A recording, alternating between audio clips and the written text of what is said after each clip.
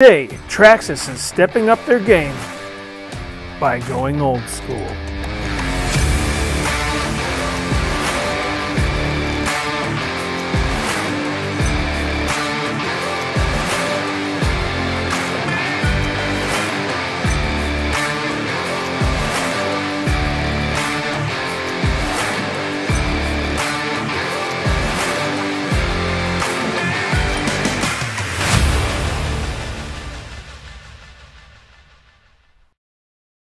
Well, here it is, the Traxxas Trx4m High Trail. Traxxas put a long arm lift kit on a Trx4m, some bigger tires, and it's a Chevy. I think this thing looks beautiful. Its stance is amazing, but we gotta look into it a little bit harder, so come up close. So this thing comes installed with headlights, but don't be fooled, it's not a Pro Scale light kit.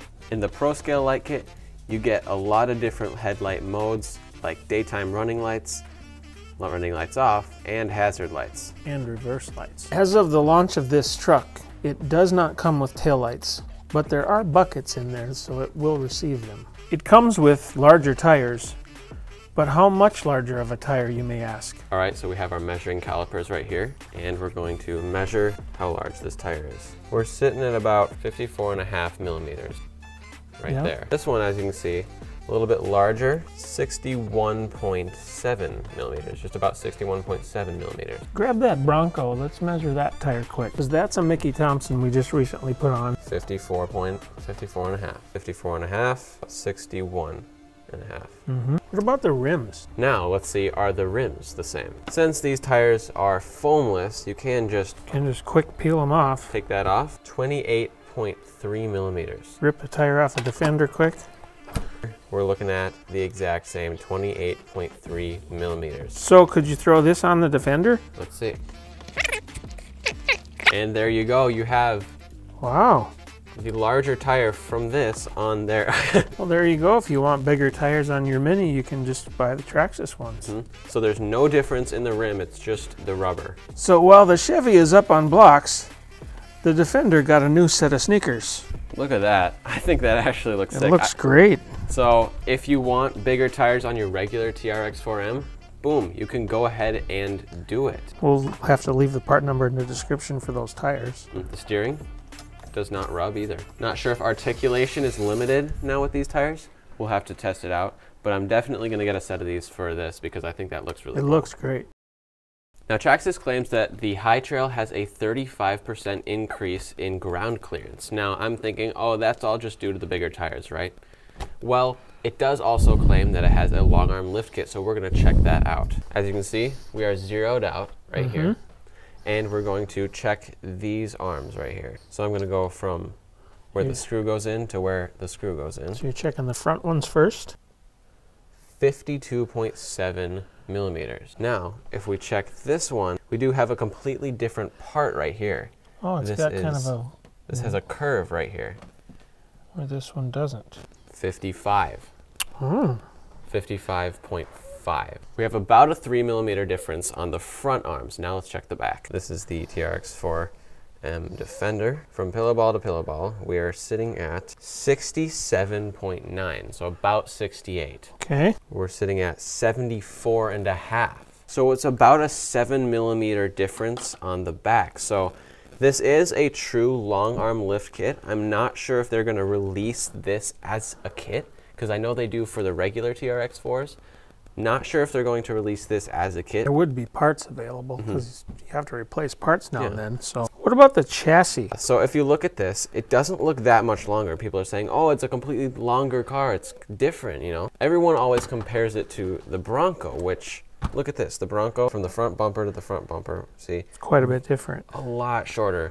We're missing a lot of length right there. But if we take the Defender, put it there, it's not that much of a difference. Obviously, yes, this is a little bit longer, but it's a lot less of a difference. Not much. So you might be like, oh, is it actually an extended chassis? If we measure from bumper to bumper, we're getting about 10 and a half. Now here, if we measure from bumper to bumper, we're getting about 10 and 5/8 right there. Only an eighth difference, only an eighth of an inch difference right there. So you might be thinking, oh, it's not that much longer, what the heck? See, this is just the bumper right here. The chassis is where this metal starts right here, as you can see. middle starts like right there. Okay. So let's measure that. We're getting about 7 7/8. And then if we measure the high trail, we're getting a whopping 8 3/4. There is a lot larger of a difference in the actual chassis. From bumper to bumper, it might look the same, but with the actual chassis is a lot longer. In the packaging, it comes with a drop hitch, since the high trail is higher. There it is. Well, that's thick plastic. You wouldn't necessarily put this on unless you were having a trailer to pull, because this would give you clearance issues if you're really crawling. But that's pretty nice that they offer the dropped hitch. There's 2 screw holes right there where you can just screw it right in. Just screw it. So there you go. If you like having trailers and cruising around with your little trailer, that'll work. Speaking of actual crawling, we should probably get this thing outside and test it. Let's get out there.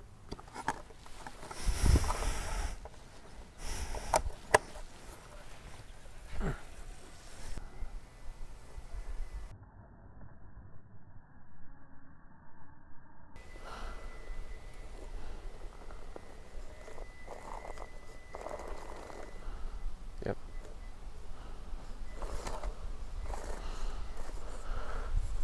Just keep going.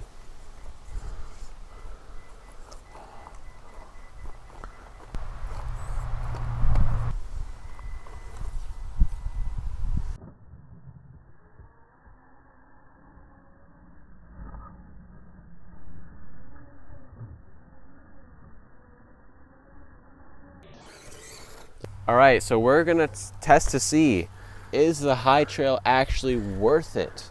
The extra $20, I think it's $174 rather than $150. We're gonna test out how the TRX4m goes up against the high trail on this stump right here. Let's test it out.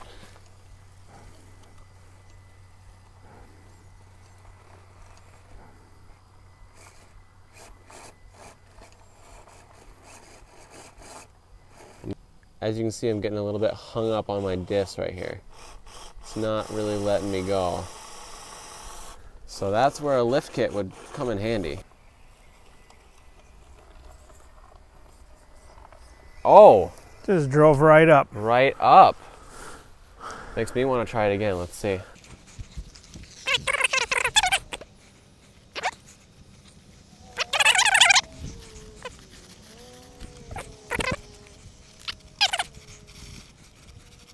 Yeah, I don't think I'm making it up that. That guy just drove up it like it wasn't even there. Yeah. And you can hang a wheel off pretty good too.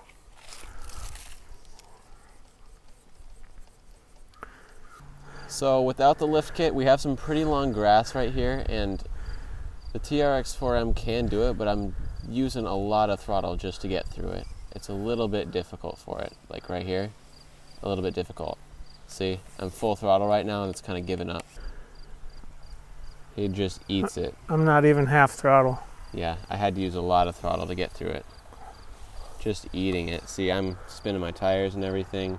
This one, just straight through. Geez, these things are awesome looking outside, but wouldn't it be nice if we had like an actual TRX4m crawler track? Yeah.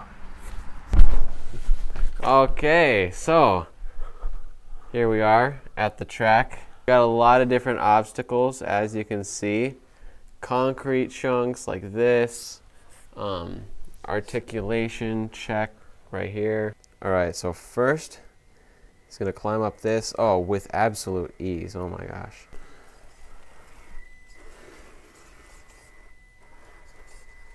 All right, it's gaining traction.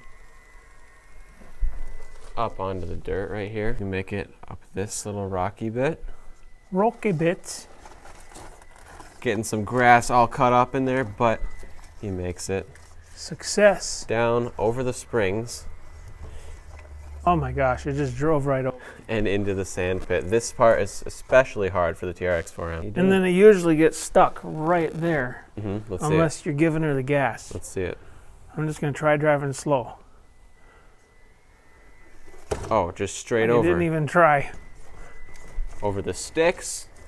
This part is also really hard for the TRX4m. You need to be really cautious. Let's see how he does. Oh, he's articulating quite a bit. Can he make it? Oh, he did it. Oh, and he failed right there. It doesn't seem like it has any problems with articulation. Oh, straight over onto the teeter-totter. Goes right off. Straight up. We have some noodles to get past. Let's see if it can do it. Oh. Uh-oh. Getting a little bit caught up. I'm sideways. Oh, line yourself back up.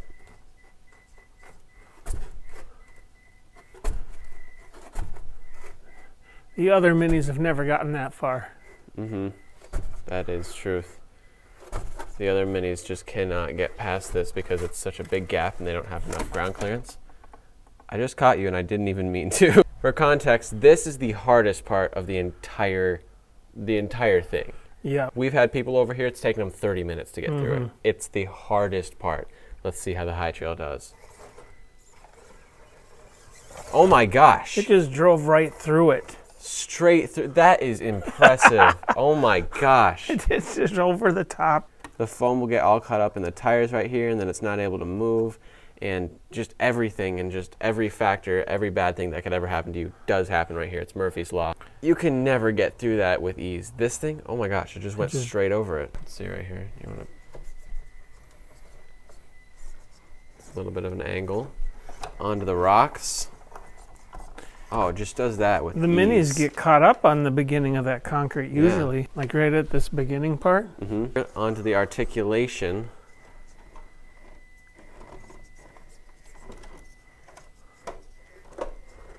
All right, onto the old RC car bodies. I'm just gonna call it the original because I don't know what else to call it. The originals do have a little bit of a tough time right here. I'm about falling off. You are. All right, this is another difficult spot, but apparently it's not. What the heck? I just drive right over. This is a difficult spot because you get hung up on like literally every single one of these. No? Yep. Once you get unhung up, you're hung up on another one.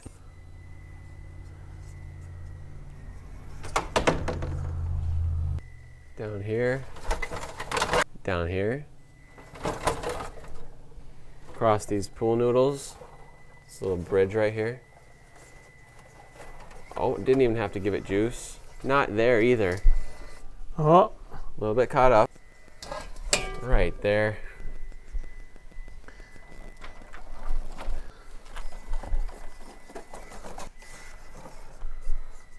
On to a few more springs. Spring is in the air. And this is the end of the track. This is where you just got to dive. As good as this thing's been doing, I should just drive right off. Yep. Oh, on his wheels. On his wheels. Something to behold here. Jokes aside, I think it did amazing. I can't get my... Having driven with the other ones on the same track, it's way different. I think that was probably a new record for speed. This thing just went over it so easily, and it did it in style. Except for that gnarly light bleed through. Yeah, we should talk about that. First, let's turn off the lights. So look at how the light just bleeds through. So the realism is really great on this truck, but look at how that light bleeds through. It's really annoying. If you're driving at night at all, it just looks silly. Lights on again, please. There we go. So the truck is really awesome. It looks very real, very scale, but it needs a backer. So just get yourself some black or white, whichever color you prefer. The white will make the red pop more probably. The black would mute it. So we're gonna go with white, back it, and get rid of that gnarly light bleed through. Stay tuned because we will do a full tutorial on how to do this in an upcoming video.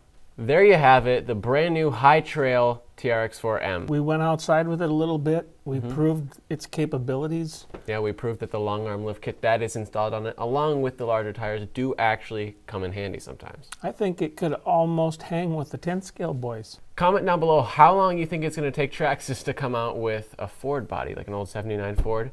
I'm waiting to see that. You know what I would like to see? What? The Mercedes 6x6. That would be something cool. A Mercedes 6x6, but 18 scale. Ooh, come on, Traxxas. That would be awesome. If you want to see more videos like this, make sure to subscribe and ring the bell so you do not miss another video from us. Share it with any friends that you might think like this video, and I guess we'll see you in the next one. Yep. 3x7 Outdoors signing out. Bye for now.